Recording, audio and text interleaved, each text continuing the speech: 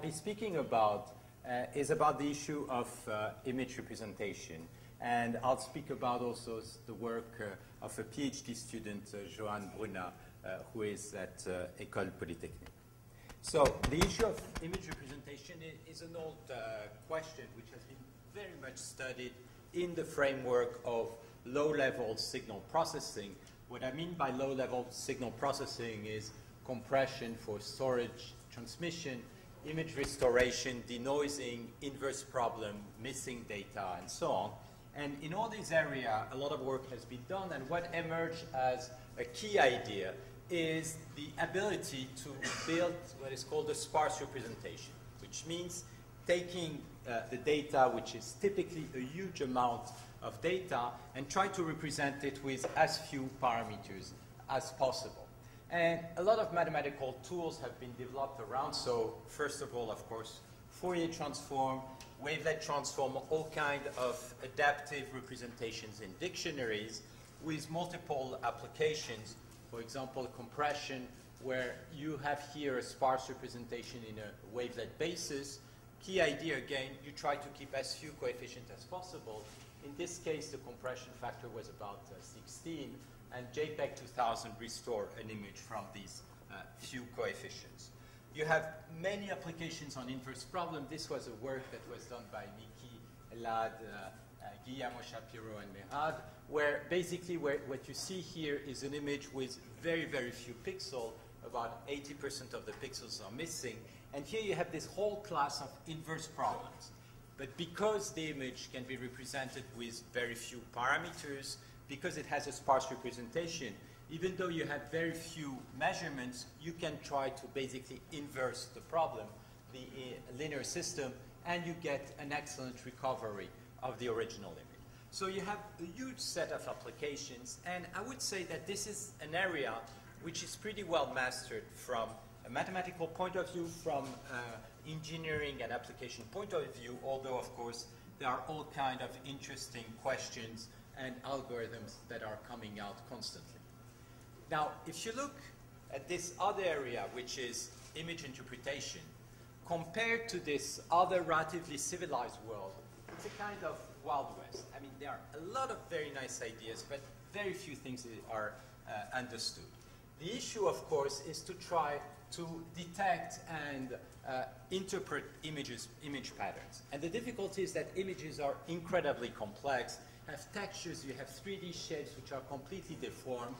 And the issue here, if you think of it in terms of image representation, you may think, well, let's take the tools that we know and that we love to handle in low-level image processing and try to transpose it. And let's think, for example, of building a sparse representation of that. That will not lead you so far. Why? Because the problem is completely different. The issue here is not about restoring with the highest possible quality the image. The issue is essentially the opposite. Try to eliminate the information as smartly as possible so that the remaining piece of information is stable for classification. And how to do it, there are, as I said, very smart algorithmic ideas that have been developed, especially for the last 10 years in computer vision. But the problem remains mostly a mystery, at least from a mathematical point of view. There's still very little understanding on how to approach this problem with the same kind of basic principle we've seen appearing for low-level image processing. Okay, if you go to psychophysics, there are a few elements which are interesting just to mention. It's very well known since the 1960s, the work of Hubble and Wiesel, that if you go in the visual cortex, which is in the back of the brain, you have this region called V1, and there you can observe the hypercolumnar structure where you have different types of cells. Among these cells, there are neurons called simple cells, which in a first approximation, given all kind of nonlinearities, do have some kind of linear behavior. And if you measure this linear behavior, depending upon where you look, in the cortex, you will see impulse response, which looks a little bit like wavelets, dilated. And when you turn around the center of this pinwheel, you have the orientation, spatial orientation of the wavelet, which change. So there has been hundreds of physiological paper trying to measure these impulse response, and some of the models, well, almost all of them are based on Gabor functions, namely a Gaussian, which is modulated by a sine wave and with different orientation. So this is relatively, at least partly understood. What is absolutely not understood is what's happening for the complex cells. So you have all these simple cells which are feeding into cells which are called complex because basically nobody understands what they're really doing. The only thing that we understand well is that they are fully nonlinear. They have a support which is much larger than the simple cell, and they inhibit some kind of invariance, in the sense that when the stimuli moves on the retina, the response of the complex cells have a tendency not to change so much, even when the stimuli is scaled. So you have this notion of invariance, which is coming in, and the question is what are they doing and why are they doing that kind of thing. Then you have the visual pathway which goes from V1 to V2, V3, V4.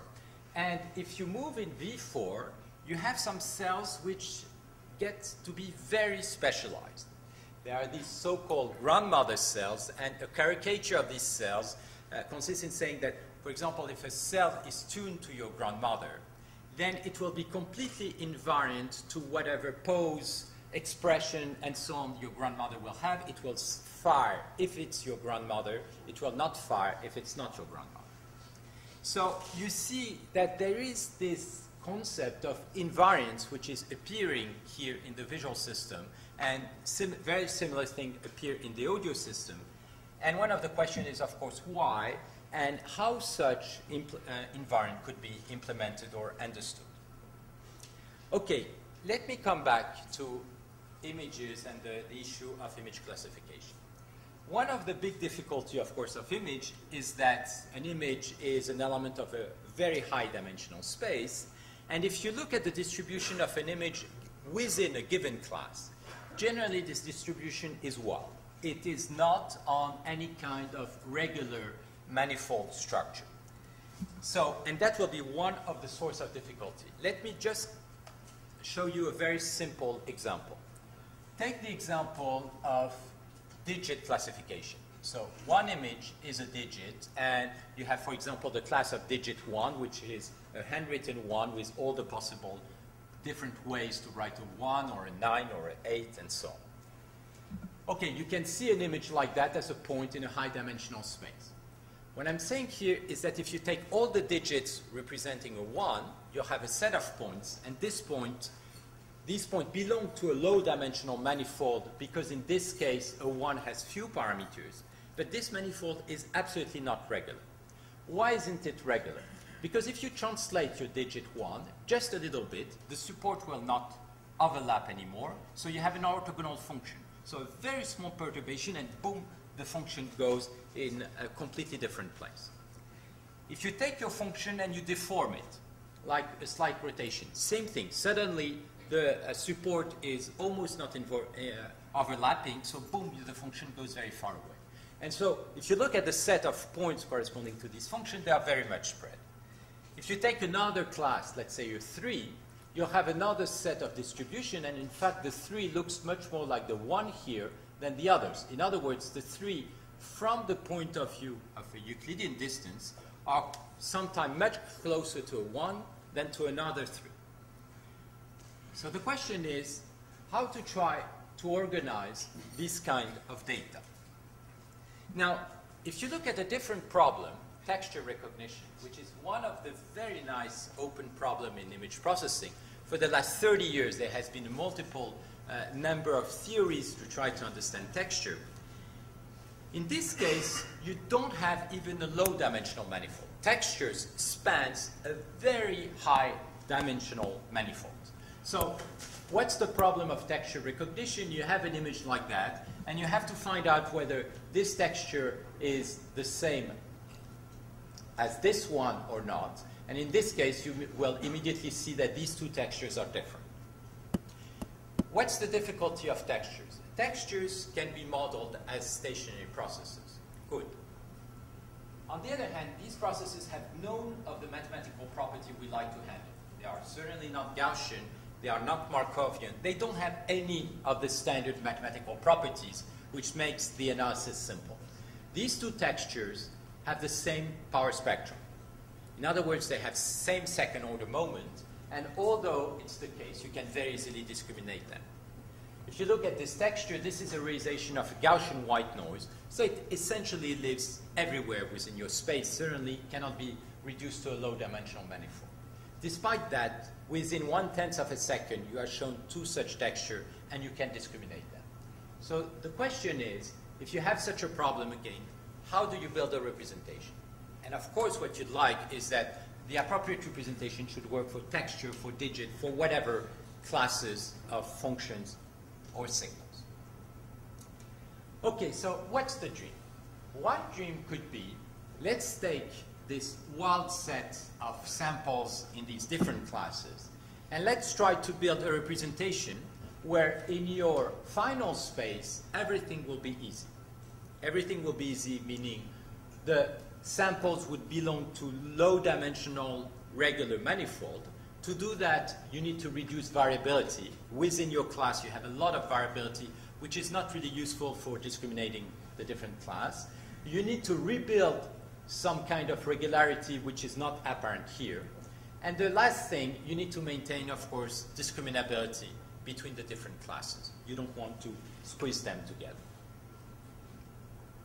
Okay, so what kind of ideas can one have for doing so? And all these things, of course, have been very much studied in computer vision. First observation, image classification is invariant by translation. If you have an object, you translate it, of course, it's the same object. So you don't care about translation. In the same way, if you have a scaling factor, because the distance to your retina changed, it shouldn't affect the classification.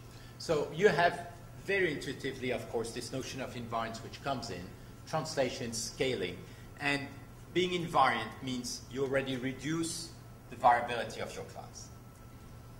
What is more subtle is that you are also sensitive to elastic deformations, and that provides a very natural metric which is used, again, very much in computer vision, in particular in medical image processing. If you have an image like that which is being deformed, we perceive this deformation, and you would say that this image is more far away than this one because the deformation is bigger. So what is the deformation? The deformation is a simple operator which essentially can be viewed as a translation, but a translation which depends upon the point, as long as the deformation is not too big. So tau of x is now a displacement field which depends upon the point. And locally, if you make a Taylor series approximation, you can view any such deformation as being a translation, plus a deformation operator which is given by the gradient of the displacement field. And the elasticity term of this deformation is just given by the norm of this matrix over there. And you can look at the maximum deformation of the image. It will be the maximum size of the norm over there. So that would be a natural metric giving you the distance between two images. Okay, so what we would like to do? We would like to build a representation such that the Euclidean distance within this representation provides a natural metric for classification. So, first property, we would like to reduce variability, build invariants. Invariants to finite groups such as translation, dilation, rotation, whatever, and I'll discuss about that a bit later. So in this case here, I look at translation. Dito of f is just a simple translation of f, and what you'd like is that the representation of the translated signal should be the same as the representation of the original one. This is a very weak property. There are millions of ways to do so, and we'll look at few simple ways to do so. What is more subtle, as I said, is to handle the deformation. If now your image is deformed, what you would like is that the distance between the representation of f and the representation of the deformed image should be of the order of the deformation size. If the deformation is small, the distance should be small. And you should have this result with a simple Euclidean result without having to do any kind of registration. So that's what we're going to study.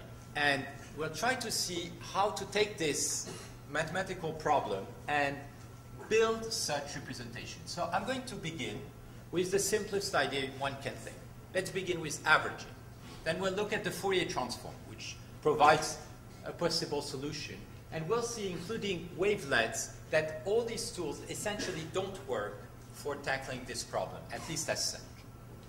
So what I propose to look at is at a kind of a convolution network. What I'll show is that this kind of property can be reached with a computational structure which is essentially a convolution network called a which is essentially, a neural network, which is a particular type called convolution networks.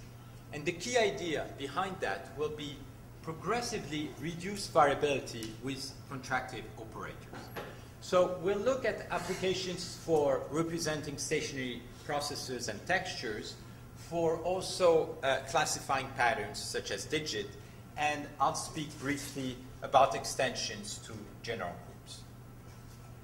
Okay, invariants. So maybe the simplest way to do so is just average.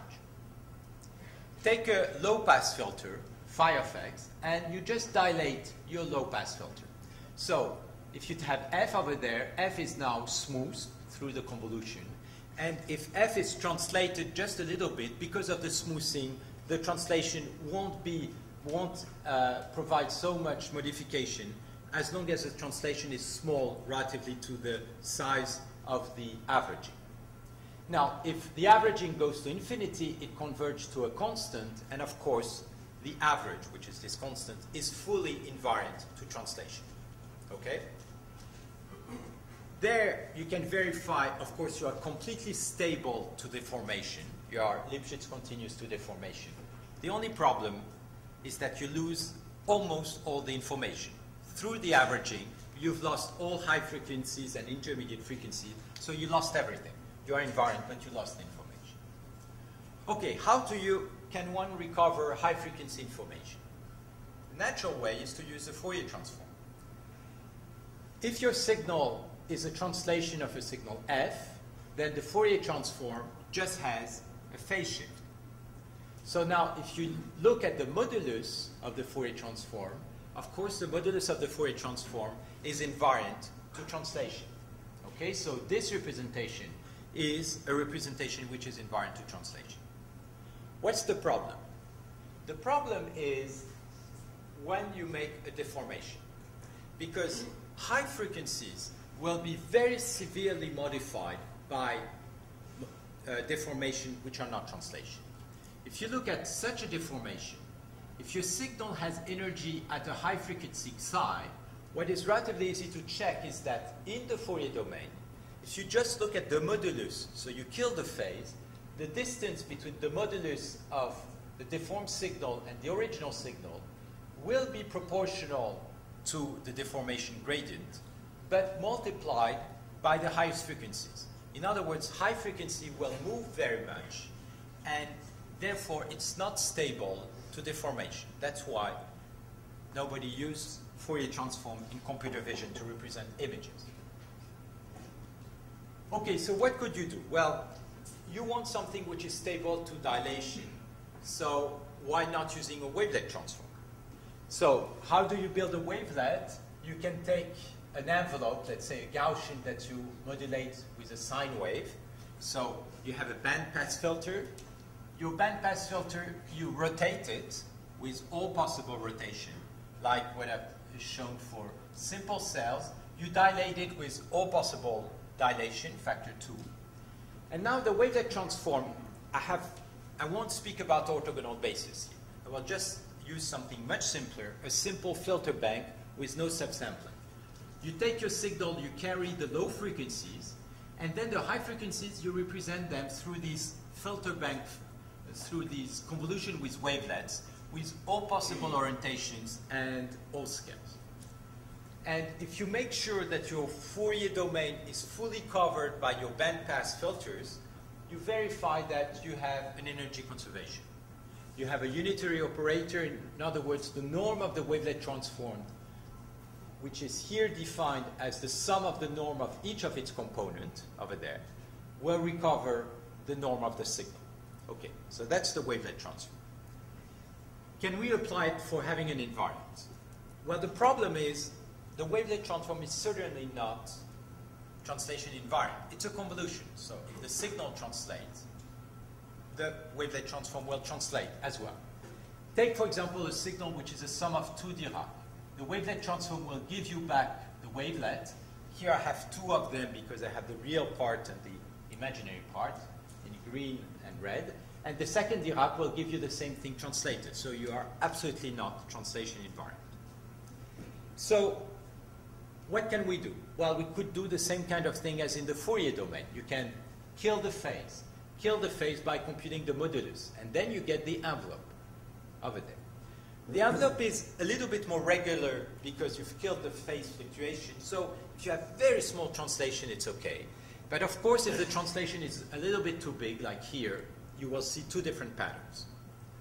So what can you do to improve the invariance? Well, you can average, as I described initially. So you take these 2 things, this modulus, and you average it. And that's essentially what this well-known descriptors called SIFT is doing in image processing. It's taking images, filtering along all possible direction, killing the phase, and making an average. It's doing that through a histogram, but essentially that's what it's being done.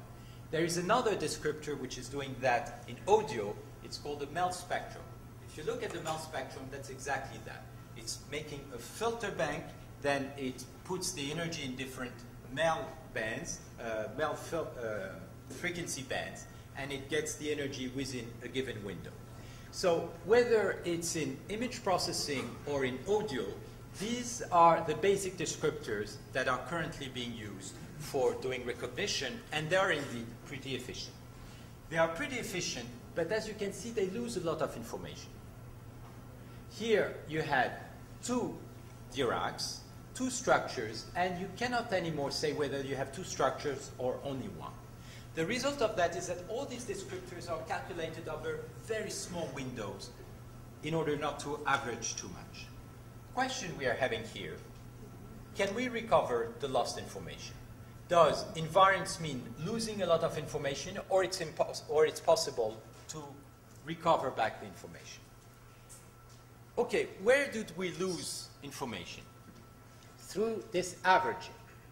But this averaging, I can always view it as just the first term of the wavelet transform of this modulus. If I get back the wavelet coefficients, of course, I can invert the wavelet transform, so recover the modulus, recover the lost information. The problem is all these terms are absolutely not invariant to translation. So how can I make them invariant to translation? Same thing. You can kill the phase over there and then average. And what do you get here? What you are getting here is information which is basically a co-occurrence information. It's giving you information about the function f at the scale 2j1 and the scale 2j2 at an angle gamma 1 and an angle gamma 2. But there you've lost again information because of this averaging. Well, you can just repeat that. So what does it mean? It means you begin with f, and you compute the average of f, and what's the lost information? These are all the wavelet coefficients. You kill the phase. For each of these coefficients, and you have many functions of many signals over there, each of them, you transform it again.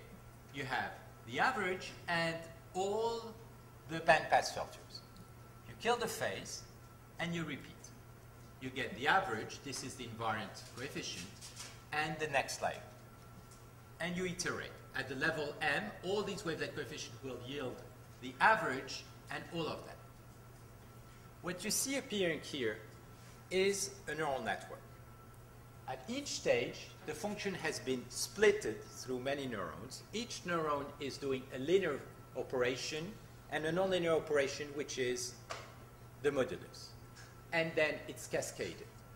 The only thing is that in this neural network, what will recover is not what is at the end, and in fact we'll see that what goes to at the end goes to 0, will recover all the layers. All these layers, the average, the first order wavelet coefficient, second order co-occurrence coefficient, nth order co-occurrence coefficient. And you see, you go from one function and you explode this function in an infinite number of functions, and each time you have more, and more, because each time you explode one function into an infinite number of wavelet functions. So that's the output. That's what I call here the scattering operator, because it scatters the information, and there are relations with scattering phenomena in physics. You have all these first, second, and nth order wavelet coefficient with the modulus, and finally the average.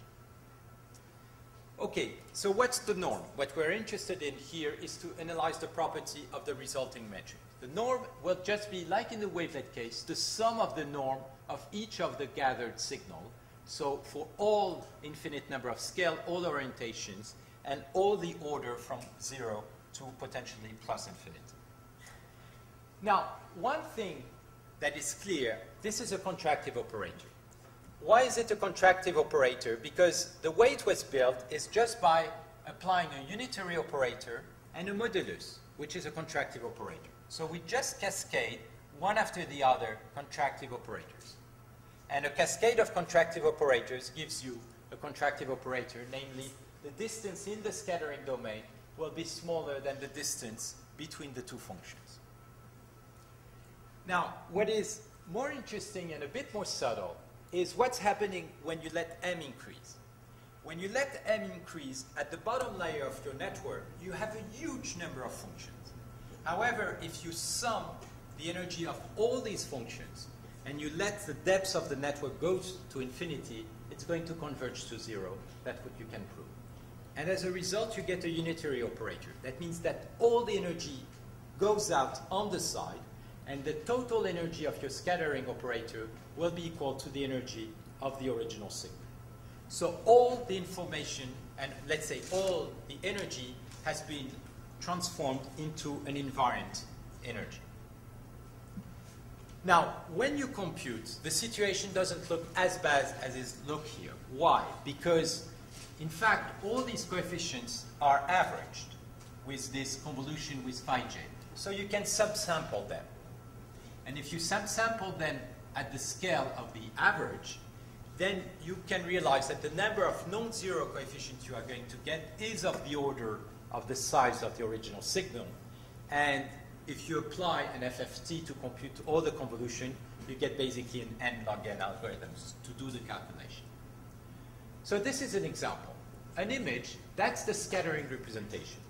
The order 1 are all the wavelet coefficients, different scale and orientation. Order 2, all the co-occurrence coefficients between all possible scale and orientation. There are much more, of course, much more of them. Order 3, you have even much more because you have all possible combinations. And you can see that the amplitude of the coefficient have a tendency to decrease exponentially. This is another image. And the idea now is if you have two images which are translated deformed, which is very complicated to compare, you'll just have to do a simple L2 norm, Euclidean distance between these two, to measure the deformations and to be insensitive to translation. So why are you insensitive to translation? Because when the scale increases, as I said, it's going to converge to the integral, to the average, and the average is not going to change when f is translated. So if you let j increase, you can indeed verify that the norm is going to converge.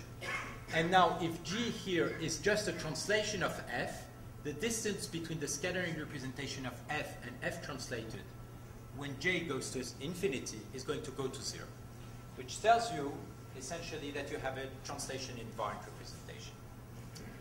Okay, but as I said, there is nothing great about having a translation invariant representation. The Fourier transform, just by killing the phase, gives you the same result. The key property you want is deformation. What's happening if you take your signal and now you deform it with a deformation gradient which is not 0? Then, if you look at the distance in the scattering domain, you can verify that the distance is essentially going to be proportional to the deformation gradient up to a log term. And the reason is you are building your translation invariants by killing translation at all scales. At very fine scale, larger, larger, larger, through the phase of the wavelet coefficients.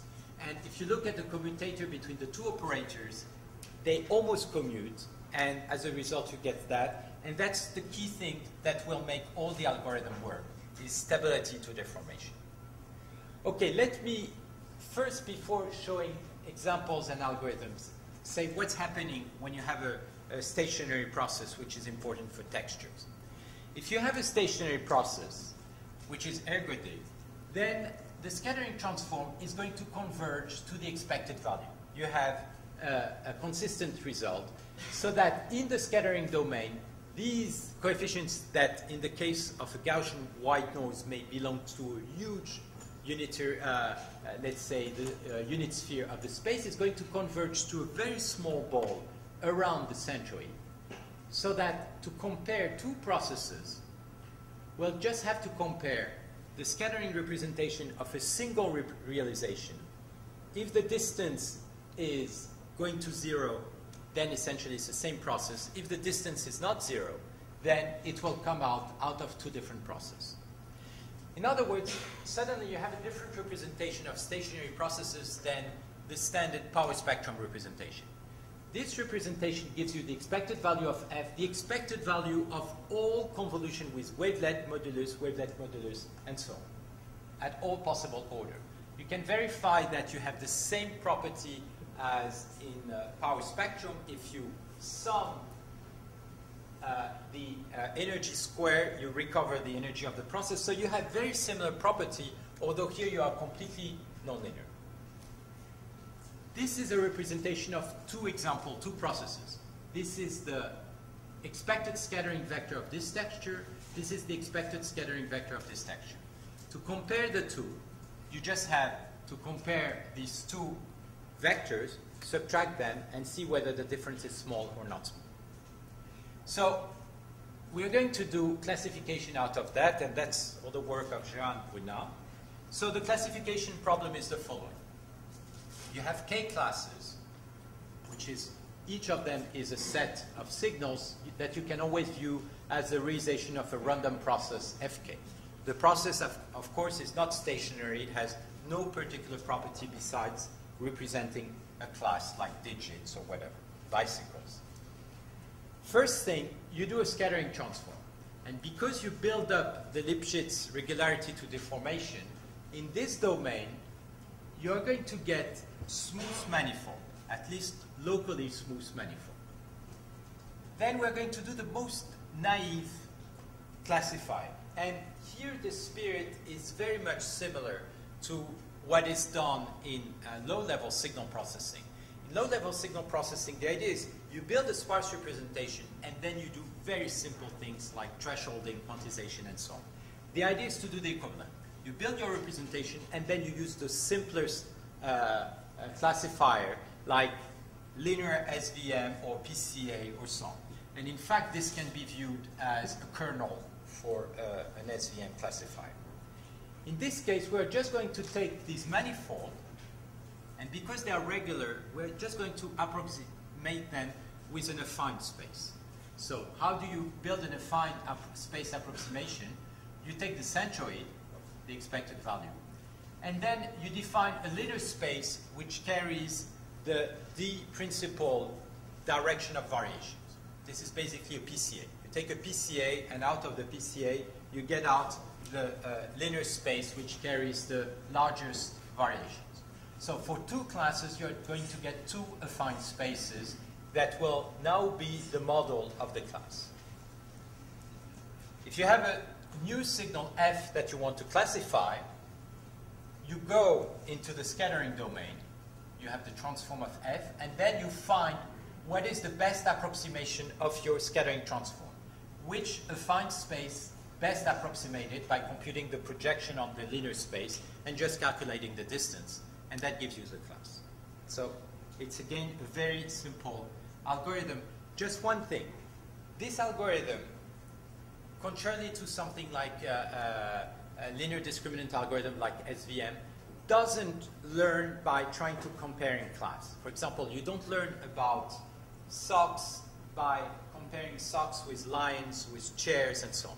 Each class is learned independently one from the other by just calculating the linear space approximating the manifold. Okay, what does that give for texture? There are two parameters which are estimated here, which is the scale of invariance. How big the scale of invariance should be. You just do a cross-validation to see what is the best scale. And what's the dimension of the approximation space? Same thing, it's a cross-validation. So this is a standard database that is developed in Berkeley, which is used for most texture discrimination now in computer vision. So you have 61 class corresponding to different material under different illumination rotations. Each class has many realization corresponding, as I said, to different piece of the material, different rotation illumination. The state-of-the-art was obtained with Markov random fields, with relatively heavy Gibbs sampler, with 23 training example per class to learn the stochastic model. The recognition, which was the best rate obtained, was about 22%, but when it goes to 46%, the error drops to 2%. With the algorithm that I described, which is implemented on a simple laptop like that, it's very fast. With 23 samples per class, you have a factor 20 drop. It's 1%. With 46 samples per class, it goes to 0.1%, so you still have a factor 20 drop with the state-of-the-art. There are very interesting open questions behind all that. Why? Suddenly you have a different representation of stationary processes, which are able to carry non-Gaussian properties, whereas normally this is done very often with high-order moments. You still work with first and second-order moments, but of a very nonlinear representation. Now, why you have really this level of accuracy, and what are the underlying properties? As I said, there are many interesting open problems behind it. What's happening for MNIST? MNIST is this huge database of digits, which is, again, a very standard classification algorithm. State-of-the-art was obtained by convolution network, in particular by LeCam. I must say, all this work is very much inspired by all what has been done in computer vision. We've just been trying to re-understand that from a math point of view, which led to slightly different algorithms. Training size. If you only have 300 digits to learn from, convolution network gives you 7% error. 40,000 digits, about 0.65% error. So when you have a huge number of samples, then the precision gets very good. That's the results that we have with this algorithm. Below 5,000 samples, basically we have the state-of-the-art. Beyond, as you see, it goes to 0.78% instead of 65%. So convolution network works slightly better. This is the dimension of the space that we are learning. And you can see that, in fact, it's very low dimensional space. The dimension D, which is basically the dimension of the number of direction of deformation that you are learning, increase when you have more samples. Now, learning is really about learning in that range. When you learn about animals, when you learn about structure, very few examples are normally sufficient to learn. And as I showed the case of this animal in a jungle, if you need 40,000 examples to learn to what is a wild cat or what is a lion, you are very unlikely to survive in the jungle. And that's why we want to work. 300 samples, or even much more, 3 or 4. So that's where we are. Now, clearly, that's not the final solution of classification. Why? Because images are much more complex than that. You don't just have translation and local deformation. If you want to classify bicycles, you'd like to understand bicycles and, in some sense, take the bicycle class and squeeze it to a single point, exactly as we take all possible translation and squeeze it. Okay? So once you've done this local translation invariance, you are going to get a manifold, which is locally regular, but which may not be flat in the same case as digits. And what you want to do is just continue. Flatten progressively your manifold. And to do that, you can continue to apply scattering operators, but not relatively to the translation group, but other groups G. And the key idea is once you understand the math, you can do that exactly in the same way. Why? Because the principle, the essential idea was make a wavelet transform, kill the phase, and just iterate on that. Well, you do the same thing, but a wavelet transform which is not built on the translation group, but on the Lie group that you need, on which you need to build your invariant. So you build the wavelets on the Lie group, and then you make the wavelet transform modulus, and then you cascade the same thing. And that is flattening your structure relatively to the variation of your Lie. So essentially, the idea is, again, reduce variability with iterated contractive operators, which are built in order to make sure that there is one direction that you don't affect too much, is the deformation direction, to avoid having your two classes collapse together. So, the conclusion. Well, the first conclusion is image representation for classification is still a mystery. It's a very beautiful idea. I think there is a lot of very interesting mathematics that now can be done, and there are very elegant algorithms that have been developed in computer vision that needs to be much better understood now. One thing that is behind all that is the proposition to try to attack classification problem through contractive operators. Basically, the idea is take a class, don't think about the rest, essentially, and try to reduce the variability of the class, trying not to reduce it in a too stupid way in order not to collapse with the other classes. From a math point of view, there is an interesting question coming out. Is there any other way to build a representation which is translation invariant and Lipschitz continuous to deformations? And as I said, it's not so clear, because to build this Lipschitz continuity, you need to deal with all scale. Now, why is the question somewhat interesting? Because in the brain, we know that we are able to do this thing. We know that we are able to have a very clear perception of deformation and be insensitive to translation. So if there are not so many ways to do it from a mathematical point of view, maybe this is implemented in neurophysiology. And what's interesting is that in the audio, there's some very interesting work done by Shihad Shama for many years. And what we realize is that essentially the physiological model that he has is the same kind of cascade. Filter banks in the cochlea, and then taking the envelope. Filtering envelope. Exactly the same kind of cascade. Is that the case for all neurophysiology? For really audio, I don't know, but at least these are the type of models being developed. So there are papers, software for anyone interested, and thank you very much.